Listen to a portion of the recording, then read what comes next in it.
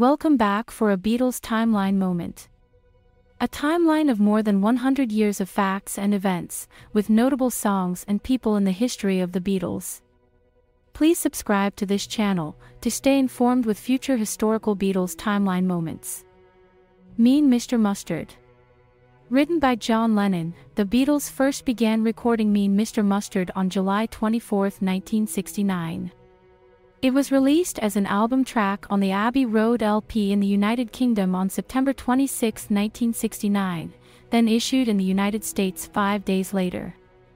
It was recorded with Sun King in one continuous piece. Lennon said that it was inspired by a newspaper story about a miser who concealed his cash wherever he could, in order to prevent people from forcing him to spend it.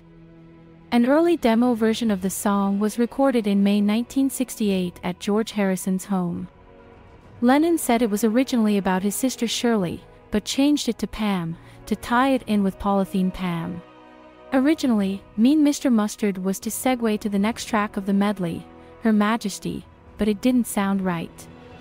So, Her Majesty was moved to the end of the album as a standalone track at the album's conclusion.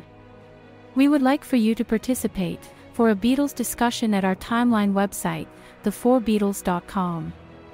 There, you can share your thoughts and memories with us and others of more than 250 Beatles timeline topics. Again, please subscribe to this channel to stay informed with future historical Beatles timeline moments.